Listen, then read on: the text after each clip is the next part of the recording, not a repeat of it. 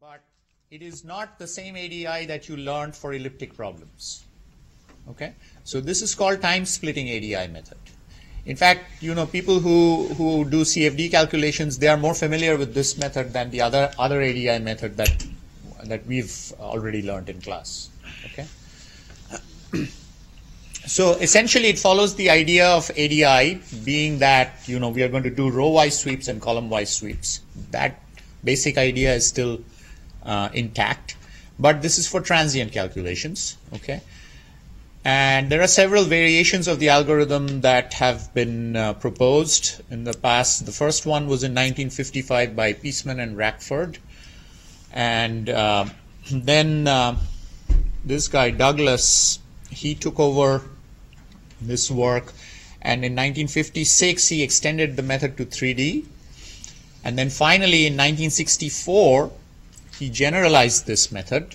Okay. So in the very first method, this one, if you read the paper, you will see that what they have done is they have split a time step into two parts. Okay, and then in one part they do a row-wise sweep, and in the other part they do a column-wise sweep. All right, and then here he split the time step into three parts, and you do constant I, constant J, and constant K sweeps. And then finally here, Douglas and Gunn, they came up with a method where they say, really, you can do arbitrary number of time splits within one time step and do arbitrary number of sweeps. Okay, and that's the most general approach to doing this. Okay, but today what we are going to do is talk about the Douglas-Rackford method, which is this one here, but for 2D. Okay. This one is slightly more complicated mathematically, so I'm not going to get into that here. We'll just stay with this version. Actually, this version is probably the more popular one. Okay. So here's the original reference if you're interested. As you can see, the title says on the numerical solution of heat conduction problems in 2 and 3 space variables. Okay. So they developed this with the idea of solving heat conduction problems. Although it is published in a mathematics journal, Transactions of the American Mathematical Society. Okay, the method is implicit in time, as you will see. So this is not an explicit method; it is an implicit method. Okay.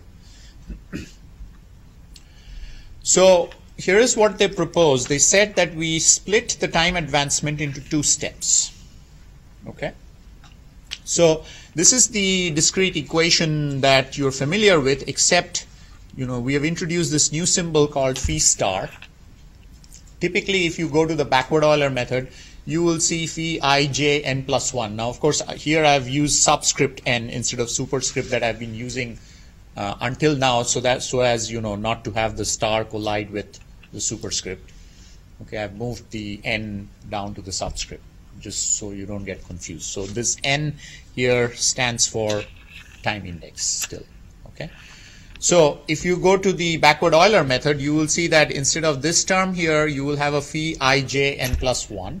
Okay, and then here you will have all these terms here will be at n plus 1, and that's it. That's your equation, and you solve it. Okay. Here, what they did was they said, well, how about we treat the x derivative implicitly, the y derivative explicitly in time. Okay, so notice that here I have a phi star. Okay, on the left I have a phi star minus old time step, and these are all at the old time step. So this is old, this is current. Okay, and this one you can think of as an approximate solution to the current time step. Why approximate? Because it's still treating one term at the old time step. Okay, it's not the actual implicit equation that you would get for the backward Euler method.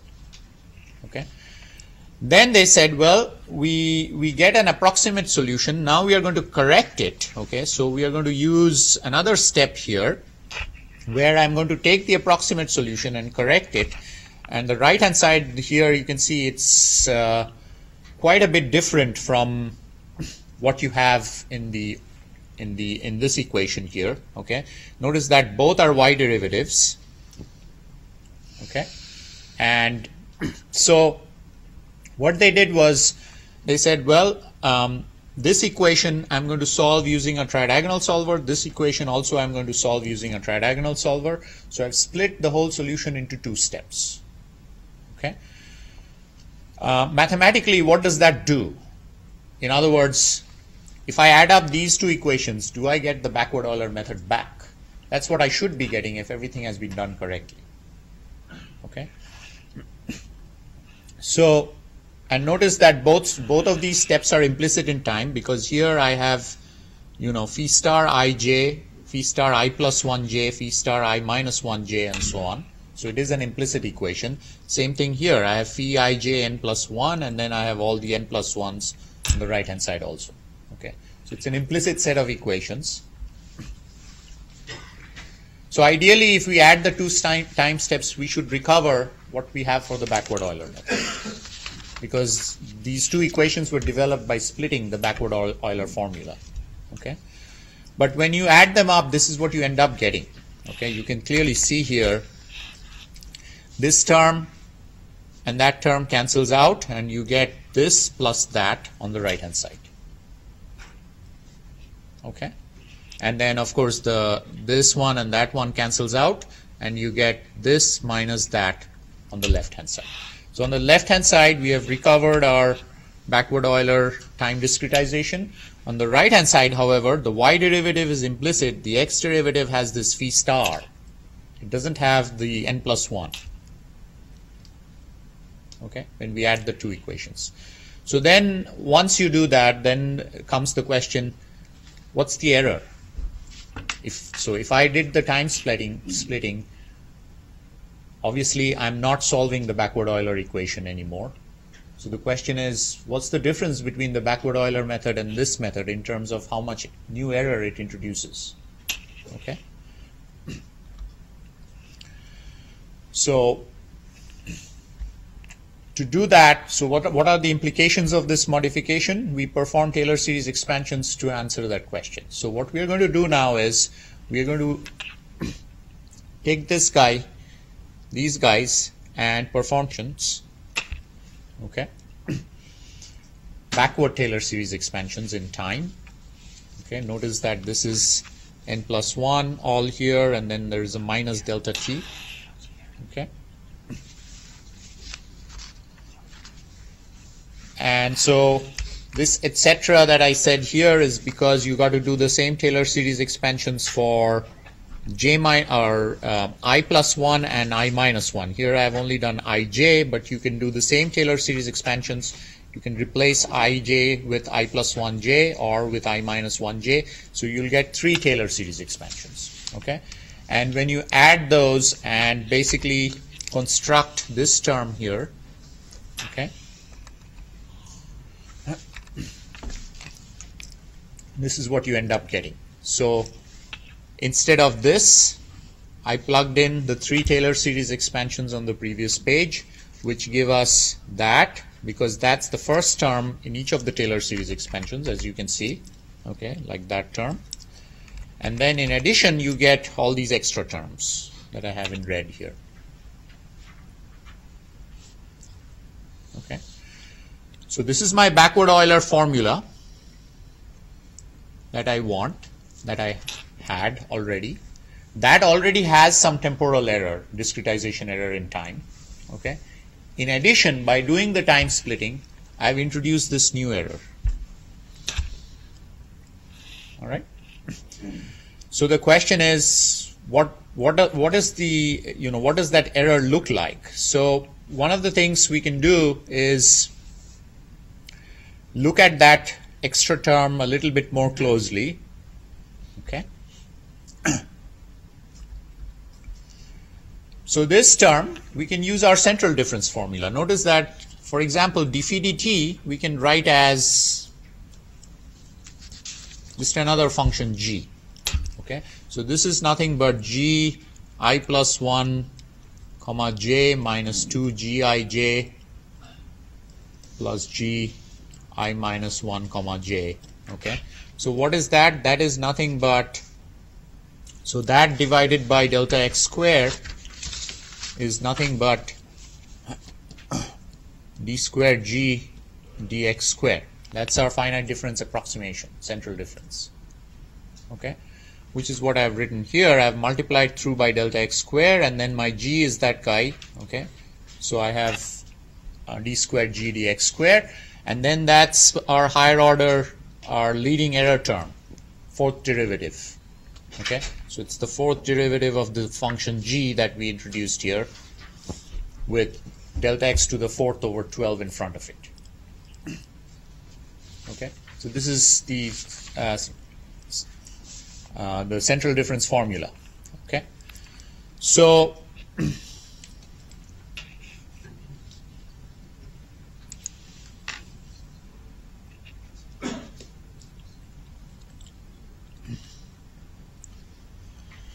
with that, I can plug that into my error expression, and my error expression becomes that. Okay, so I've plugged that expression, this guy here, this guy, into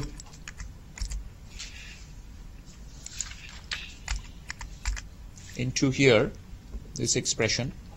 Okay, and that gives me that. Now what I'm going to do is I'm going to take my governing equation, which I'm solving, plug it into that expression. Okay, so instead of this term here, I'm going to use this right hand side. All right, because I want to eliminate all time derivatives from the error expression, just have spatial derivatives. Okay, and this is what you end up getting. So of course these have the d4 phi dx fourth, but there are also cross derivatives which show up. Okay, but at the end of the day, what you see is this guy here, a delta t in front. Okay, which basically means that this additional error that we introduced by splitting in time is also first order in time. Okay, so our original scheme was first order in time.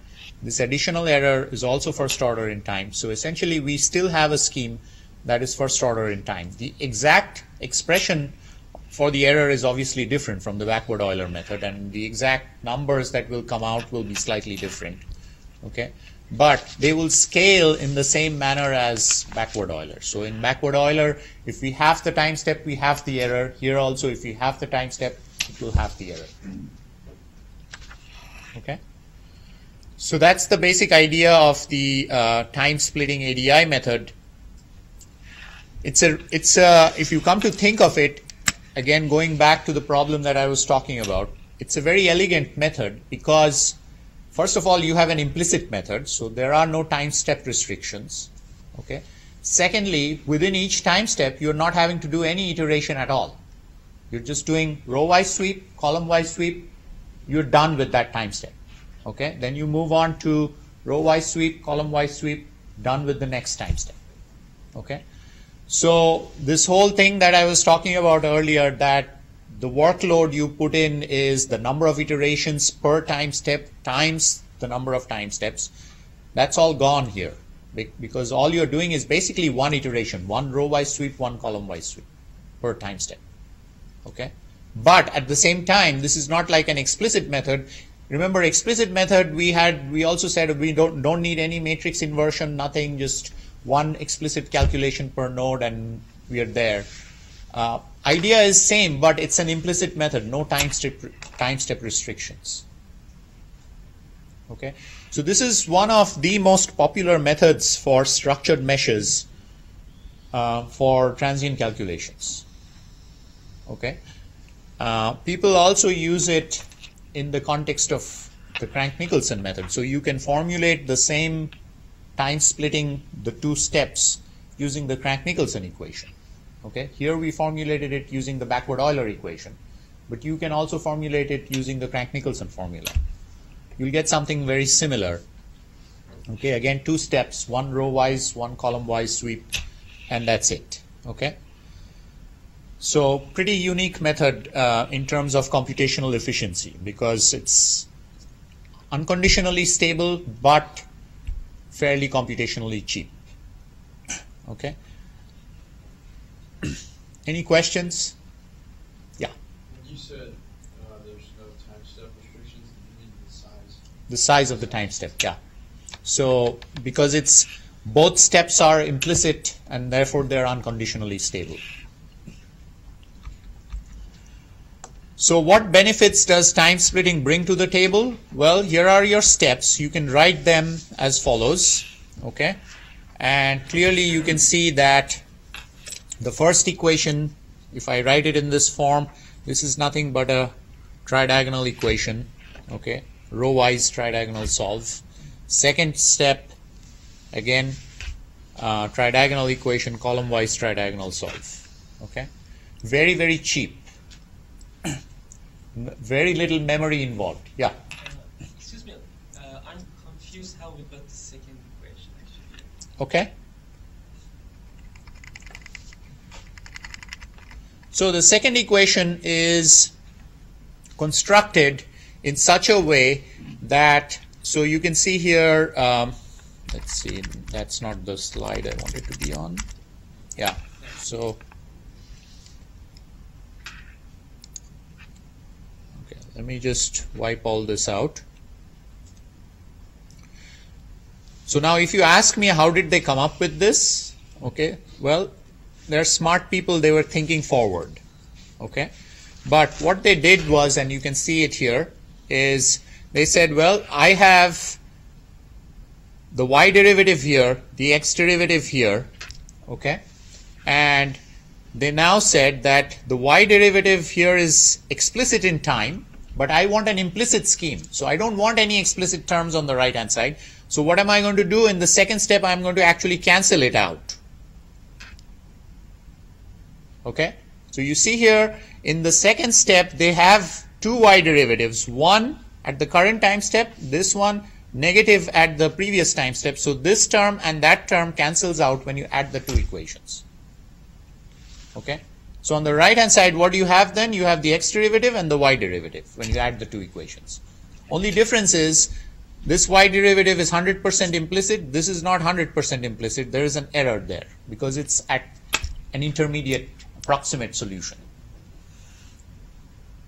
Okay, so now if you ask me, well, how did they come up with this? They fooled around with the equations, wrote them down. So it's kind of like what smart people do. They think bottom up and then top down, and somewhere things join hands. They knew what they wanted and then they kind of figured out how the equations should be set up so it works. And the reverse engineering. Exactly.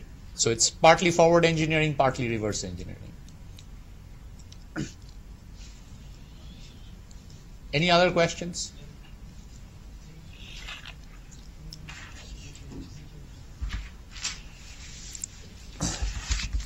Okay, so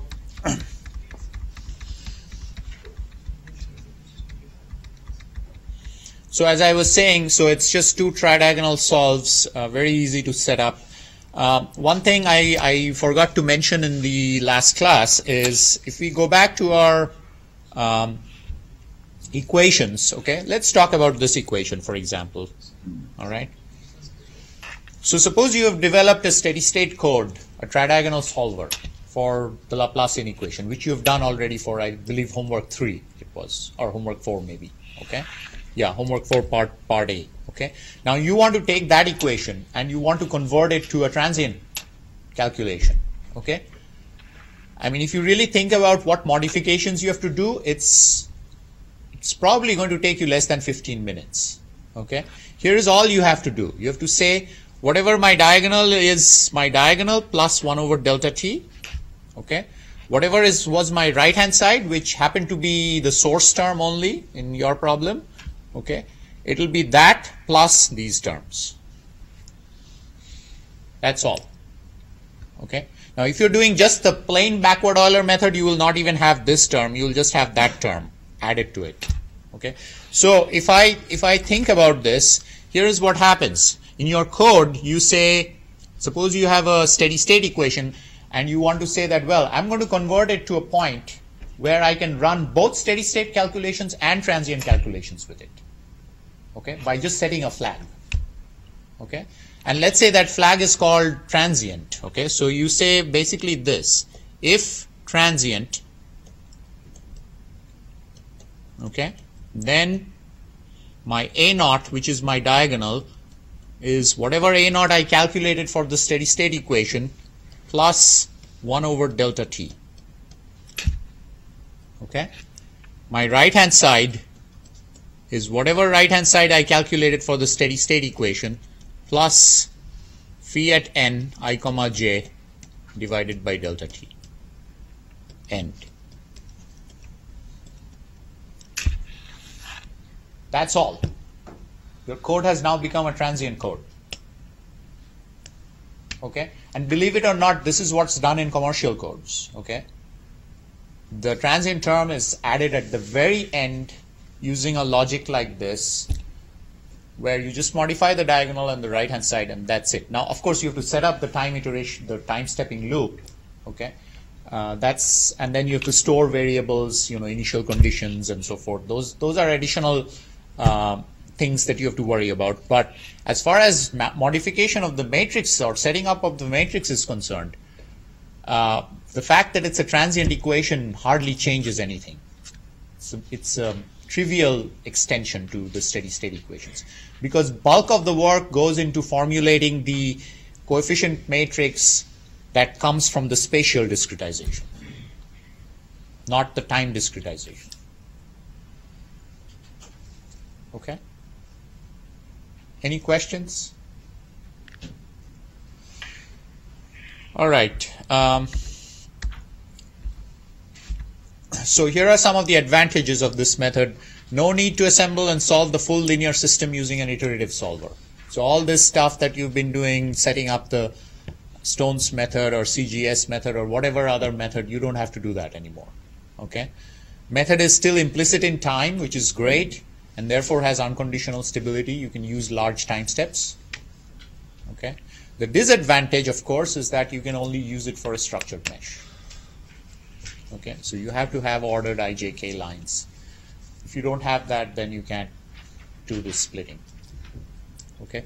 People have actually tried it for unstructured mesh using an idea similar to this. Okay? But they found that the overheads incurred in trying to figure out which cells are swept through and all that, because it's now unstructured, right? That's actually more than just solving the elliptic problem within every time step. It doesn't pay off in terms of overheads. Okay. So here's the summary of the method. So step 1, of course, again, you set up your initial conditions for all nodes. This is straightforward.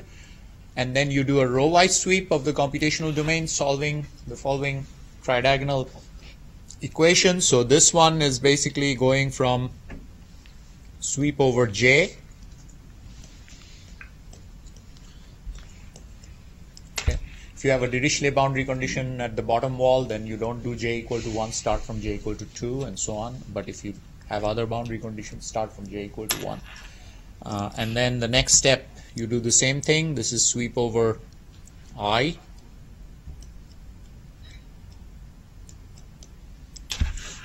Okay.